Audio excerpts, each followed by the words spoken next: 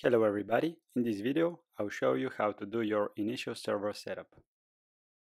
In order to do that, I'll be using DigitalOcean. So if you go to digitalocean.com or if you click on the link below the video, you would get $100 free credit that you could use to spin up your own servers. Creating an account with DigitalOcean is really simple. All you need to do is fill up the form here or sign up with Google or your GitHub account. As I already have an account, I'll just click on the sign in button, which will take me to my DigitalOcean control panel. Then in order to get started, all you need to do is either hit this get started with a droplet button, or from the drop down menu here, just click on droplets. This would take you to a page where you would be able to create your first droplet. The first thing that you would need to choose is your operating system. You can choose between a variety of operating systems, including Ubuntu, Debian, CentOS. In my case, I would just go for Ubuntu 18.04. Then the next thing that you would need to choose is the size of your droplet. I would just go for this 2 GB of RAM and 1 CPU option. Then if you scroll down, the next thing that you need to choose is the data center location where your droplet would be created. I would just go for Frankfurt, as this is the one nearest to me. Further down, there are some extra options that you could add. I would just add the extra monitoring. This would give us some nice graphs in our DigitalOcean control panel for our memory usage and things like that. Then the most important thing that we need to add is our SSH key, which would basically allow us to connect to our server. If you don't have an SSH key already, then you can follow the steps here. It's really well documented. No matter if you're using Mac or Windows, there's steps for every operating system. Once you have your SSH key, just add it there and then select it. I'll just go select all of my SSH keys. Then if I scroll a little bit down, the last thing that I need to choose is my host name. That's basically the name of our server. Then another option actually is to enable backups.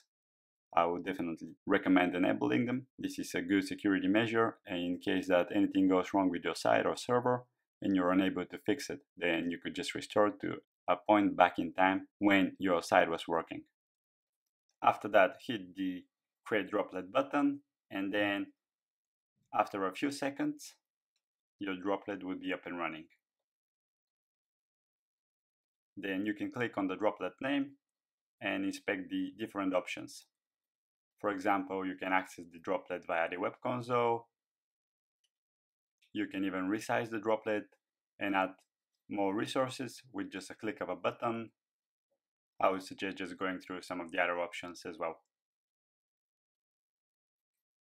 After that, copy your IP address and go to your terminal. I'm on a Mac, so I'll be using the built-in terminal to access the droplet via SSH. If you're on a Windows machine, you could use a terminal like PuTTY, for example. I would put the link in the video description for more information. Then just type SSH followed by the username, which is root in this case, then add and paste your IP. Here, just say yes. And in my case, I have a passphrase for my SSH key, so I would just type my passphrase and hit enter. In a second, you will be connected to your server. The next thing that we want to do is to do our initial server setup. Let's start by adding a new user. You can do that with the add user command followed by the username that you want to use. Here, just enter your password. Make sure to use a secure one, then retype it again. For the following options, we can just press enter and finally just hit yes.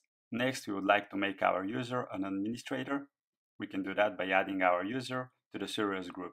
To do that, just run usermod, then -ag sudo, which is the serious group, and then your username.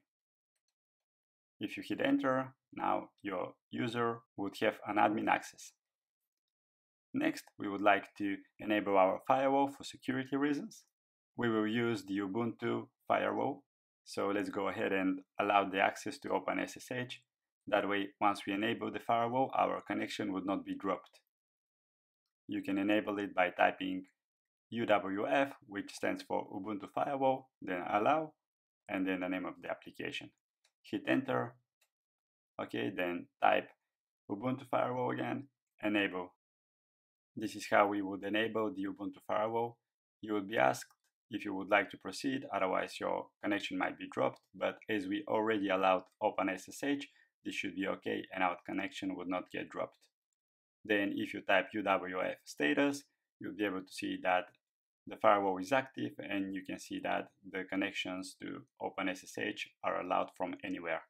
Next, we would like to be able to SSH with our new user rather than using the root user, which would be much more secure. To do that, we need to copy the authorized keys from this SSH folder. Currently, if you list the contents of your user's home folder, you will be able to see that there is no such folder called .ssh. So let's go ahead and create one. You need to run mkdir, which basically creates a directory, then followed by the path to your user's home directory.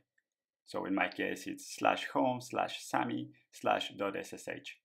If I hit enter, that would create a directory. Then I would just want to copy the authorized keys from the root.ssh folder to the users.ssh folder. To do that, I would just type cp.ssh followed by the authorized keys file, then followed by the path to the destination folder.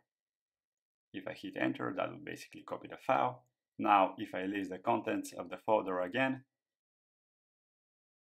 as you can see, now we have the authorized keys file copied over to the .ssh folder of my user. One thing that we need to adjust is the ownership of the file. At the moment, you can see that it's owned by root. So if we try to SSH with our SAMI user, it would not work. So let's go ahead and adjust that. I would just use the chown command, which basically changes the ownership of the file or a folder, followed by my username and a column. Then the path to the actual file that we want to change the ownership of. Let's put a $R here. That way we would change the ownership of the folder and the file inside it. If we list the contents of the folder again, now we can see that the file is owned by the user Sami. And if we list the contents of the home folder, we can actually see that the .ssh folder is also owned by Sami. Okay, now we are ready to test our new user. Let's exit the current SSH session and let's SSH with our Sami user. To do that, just change the root username with your actual username that we've just created. Then hit enter and enter your passphrase if you have one, and sure enough, you will be logged in as your Sami user. Now let's go ahead and test if we actually have sudo access. To do that, just type sudo apt update. Then enter your password, and as you can see, it's working. And this is going to be pretty much it for this video. Now we have a server and we've done our initial server configuration.